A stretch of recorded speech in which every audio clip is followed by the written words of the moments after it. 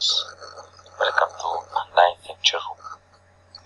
The topic of this video lecture is Bacillariophyta Diatoms Morphology from Phycology. Occurrence: diatoms are cosmopolitan and ubiquitous in distribution. Diatom कहाँ पर पाए जाते हैं? तो diatoms की जो डिस्ट्रीब्यूशन है वो कॉस्मोपॉलिटन है, मींस के हर जगह पर पाए जाते हैं और यूनिफॉर्मली डिस्ट्रीब्यूटेड हैं, फ्रेश वाटर में भी और सी वाटर में भी और मॉइस्ट साइड में भी पाए जाते हैं, टेरेस्ट्रियल कंडीशन.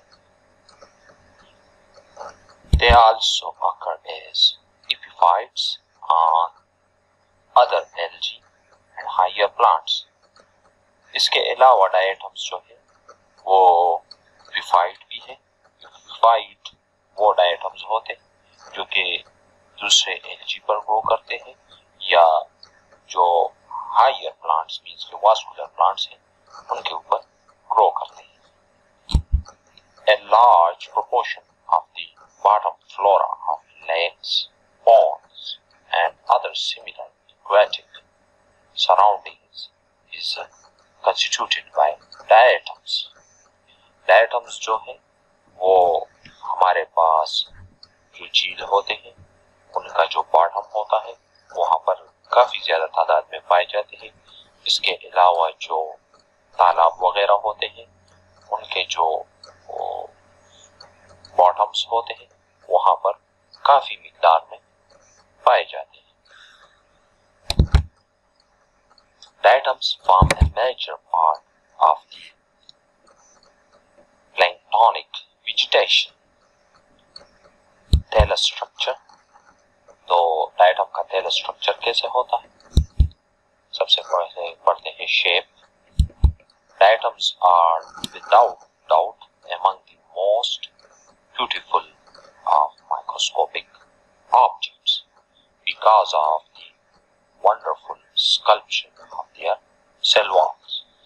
Diatoms जो है जो माइक्रोस्कोपिक ऑर्गेनिजम्स है तो उनमें सबसे ज्यादा खूबसूरत है और उसकी वजह ये है कि इनके जो सेल वॉल होते हैं उन पर मुख्तलिफ किस्म की स्कल्पचर हुई होती है, डिजाइन बने होते हैं जिसकी वजह से ये खूबसूरत नजर आते हैं. They are mostly unicellular, but some genera form colonies. A few also exhibit filamentous habit. Diatoms जो है वो ज्यादातर यूनिसेलुलर है, लेकिन कुछ जेनरा के कुछ मेंबर्स कॉलोनीज बनाते हैं या एंड टू एंड कनेक्ट होके फिलामेंटस शेप बनाते हैं.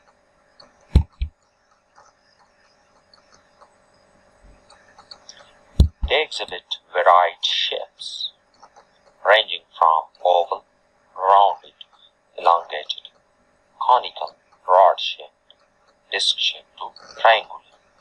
इनका जो शेप होता है वो मुख्तलिफ होता है, मीन्स के डायटम्स में हमारे पास मुख्तलिफ शेप्स वाले मेंबर्स मौजूद हैं. ओवल मींस के बीजवी शिकल के, गोल शिकल के जो लंबूतरे होते हैं, elongated, conical, कॉन शेप के, रॉड शेप्ड और डिस्क शेप और इसके अलावा ट्रायंगुलर मींस के त्रिकोण शेप के डायटम्स भी पाए जाते हैं. General morphology of A frustule.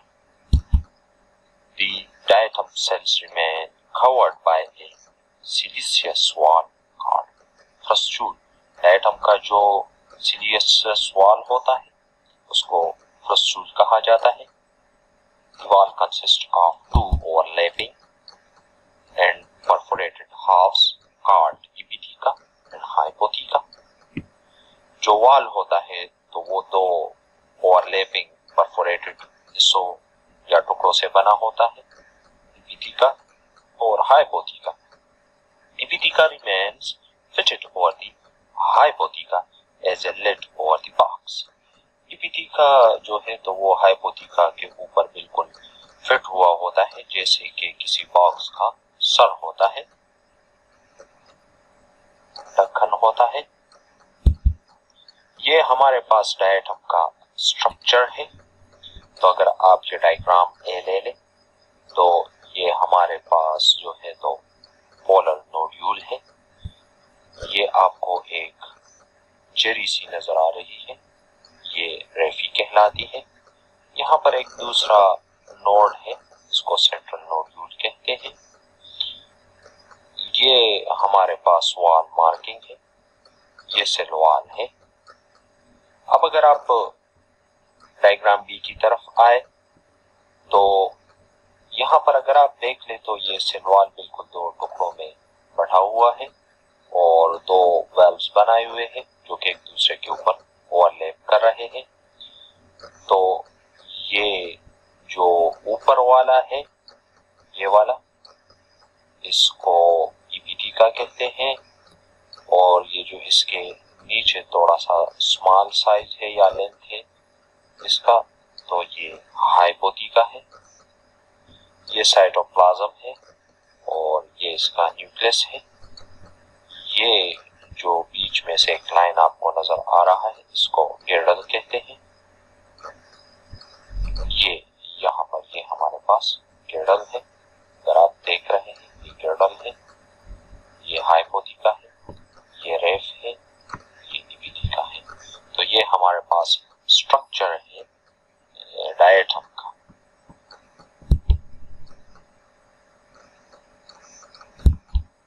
Two overlapping halves are called valves. The valves remain joined with the connecting bands are singular. जो valves होते हैं तो उनको ज्वाइंट किया होता है, मजबूती से एक दूसरे के साथ अटैच होते हैं एक बैंड के जरिए जिसे सिंगुला कहते हैं। Two connecting bands together form a girdle, जैसे कि हमने पिछले डायग्राम में देखा कि दोनों बैंड जो है वो गिर्डल बनाते हैं। The centrales, the walls possess areolae or striae. Centrals में वॉल्स में एक striae या areolae होता है। These striae remain arranged radially and symmetrically around a central point. But in pinnades, the walls are bilaterally symmetrical.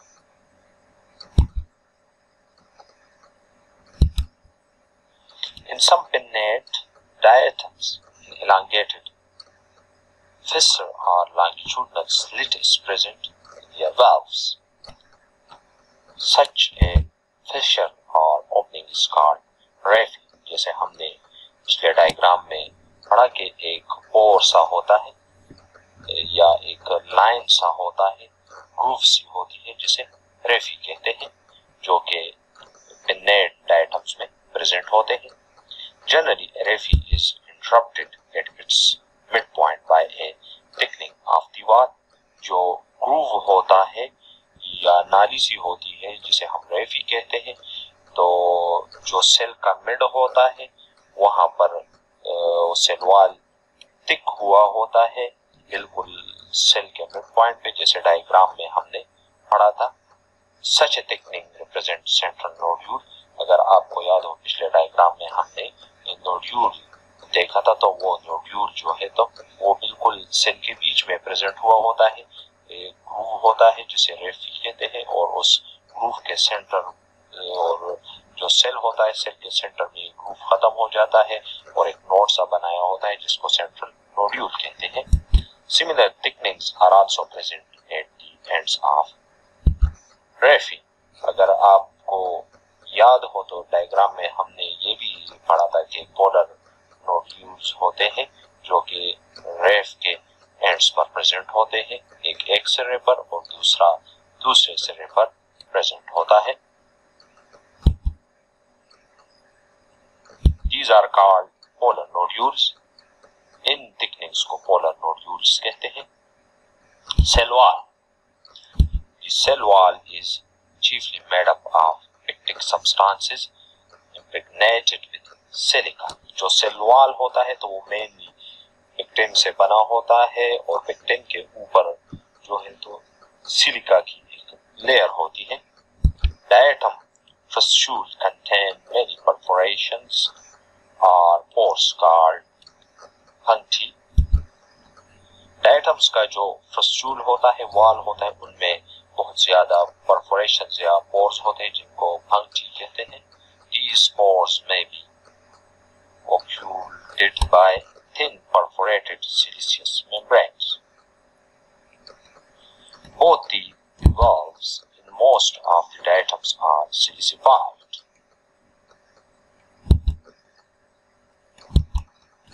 The amount of silica is different different species. अब हमने पढ़ा कि जो सेल वॉल होते हैं उसके ऊपर सिलिका की एक लेयर होती है, तो सिलिका का जो अमाउंट होता है वो डिफरेंट स्पीशीज में डिफरेंट होती है, मींस की कंसंट्रेशन चेंज होती रहती है। किसी में सिलिका ज्यादा होता है और किसी में कम होता है। It may be as low as less than 1% of the dry weight of the cell in Phycology Trichornutum, but it may represent as much as 50% of the dry weight of cells in some diatoms.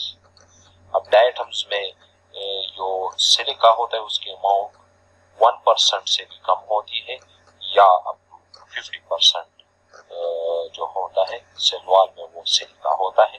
तो species to species जो concentration है silica की वो change होती रहती है। Cell wall is not of uniform thickness. जो cell wall होता है उसकी थिकनेस यूनिफॉर्म नहीं होती, कहीं पर ज्यादा थिक होता है, कहीं पर कम थिक होता है। The cell surface show very complex series of markings because of the periodic arrangement of thinner and thicker areas. The centrales. These markings are arranged with reference to a central point, but in the names these are arranged as lateral branches. According to Hende 1971, the diatom cell wall contains 4 basic kinds of secondary structures. Puncti. These are small perforations of valve surface showing irregular arrangement. हेंडे के मुताबिक diatoms का जो cell wall होता है उसमें 4 different kinds के secondary structure होते हैं। पंक्ति जो के परफोरेशंस या पोर्स होते हैं जो कि हर एक वेल्व पर यानी कि हाइपोथिका और इपिथिका दोनों पर प्रेजेंट होते हैं। रियोली, these are large depressed box like structures. रियोली क्या है तो ये large box like structures होते हैं। Canaliculi, these are tube-like narrow channels which run through the valve wall. Canaliculi जो है ये channels होते हैं, canals होते हैं, नाले होते हैं जो कि इपिथिका और हाइपोथिका पर प्रेजेंट होते हैं।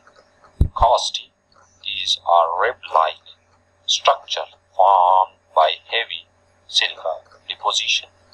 ये कॉस्टी जो है ये रिब लाइक स्ट्रक्चर्स होते हैं और ये सिलिका की हेवी डिपोजिशन, ज्यादा डिपोजिशन की वजह से बने हुए होते हैं। रिब्स लाइक होते हैं, स्ट्रिप्स होते हैं।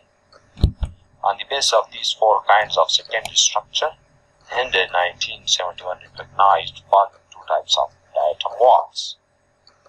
Laminar walls. Such walls have a single silicified layer showing many different types of patterns. For example, Cyanidra fulgens.